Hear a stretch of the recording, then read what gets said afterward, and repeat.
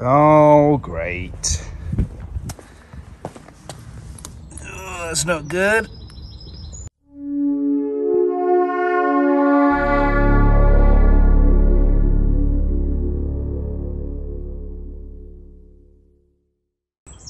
So I finally gave myself a few days off.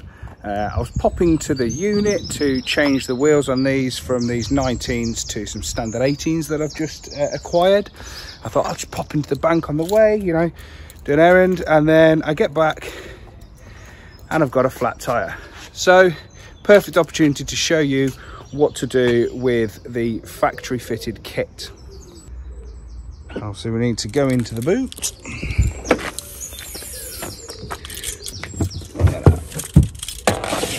Here is a spare tyre.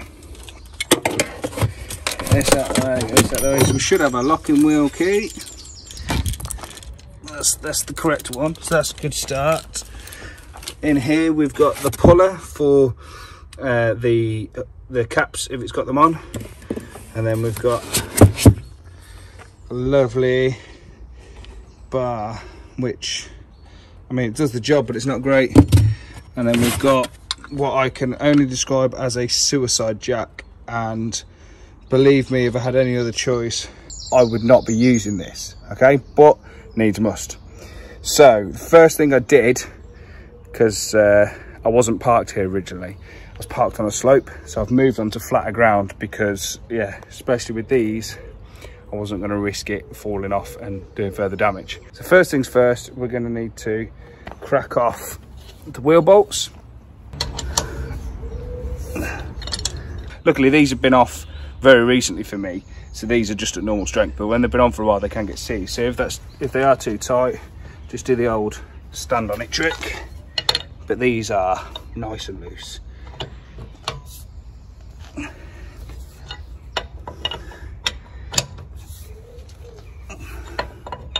And we're only cracking these off at this point.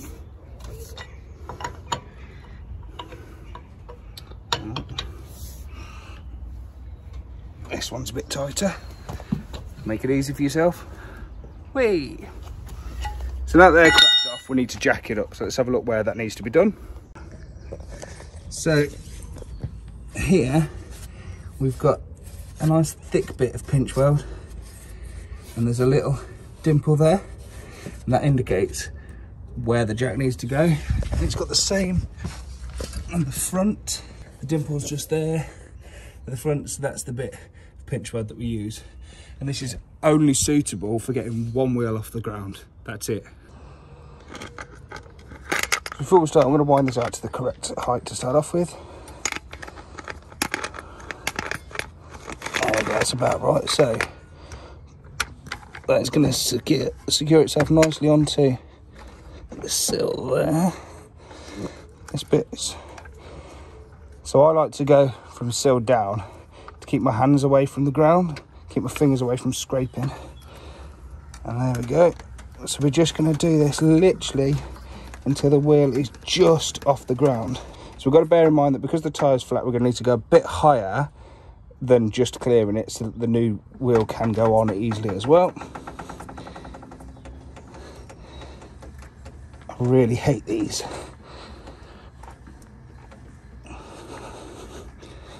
And the reason I hate them is because they can collapse very easily, so never work under the vehicle on one of these. So I've got the wheel off the ground. That's as high as I'm going to go. Yeah, I mean, you can see how much that's moving. That is horrible. Spin these out.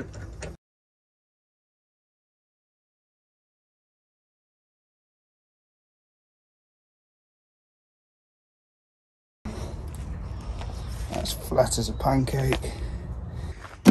We need to get the spin out. Now what you'll usually have as well is a plastic bag in here. And that is designed to put the full-size wheel inside that plastic bag so that you can rest it in the boot and not get anything dirty. And we need to get these out of the way. Get this all the way out of the way like that. And then out she comes. And this is going to need a little bit of air, so I'm going to pop to the petrol station, but it'll do the job.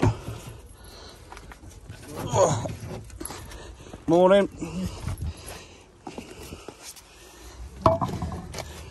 And then if you're not feeling strong, I'll show you this. I never use it, but I'll show it to you. You could use this guide. That's what it's for. Screw it into one of the bolt holes, like so, and that will allow you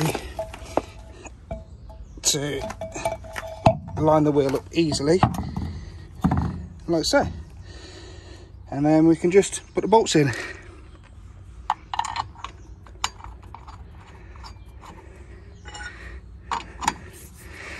And we do these in a star pattern.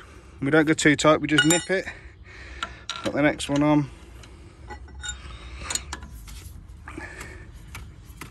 Just nip it.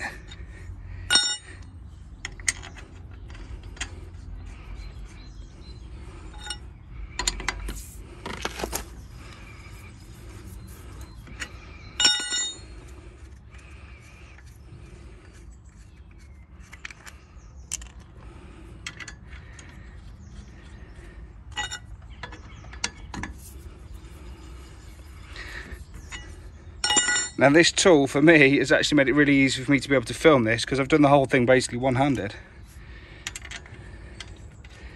So that's good.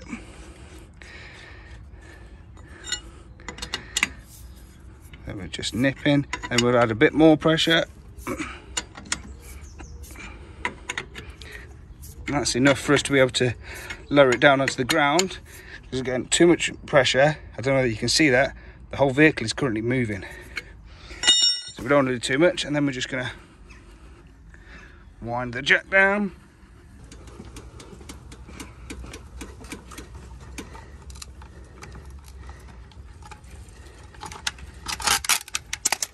There we go. So we're going to want to tighten these a bit more. Now, because I work on cars all the time, I can tell how tight feels right. If you're not sure, then err on the side of caution and over tighten them, because you do not want your wheel falling off. So for those of you that aren't as strong, just a simple press down with your foot like that on each one will make sure that they're definitely tight enough to get you to your destination, so that you can get the original tyre swapped over properly. See, I'm not having to put loads of force into it with my foot, just a little press down like that, and I'm just happy that they're nice and tight. So you can see there that the tyre is a bit flat itself, so I'm just going to need to get to the petrol station and get that pumped up, and then I can do the 7 or 8 mile drive to my unit and get it sorted. But you will notice on here it's saying max speed 50 miles per hour. That's for a reason, and you shouldn't be travelling too far on these. I don't know the exact recommended distance, but basically it's designed to get you to the nearest garage so that you can get that tyre sorted, which is what I'm doing. I'm getting it to my garage so I can swap them over. So anyway, I hope that's been useful for you. Regular viewers of the channel, it might be interesting for you to see that, you know, I'm the same as the rest of you. Stuff like this happens to me as well. If you're watching this because you've been in an emergency, I hope this has helped get to safety. If it has, hit subscribe for more useful content. I'll see you next time. Cheers, guys.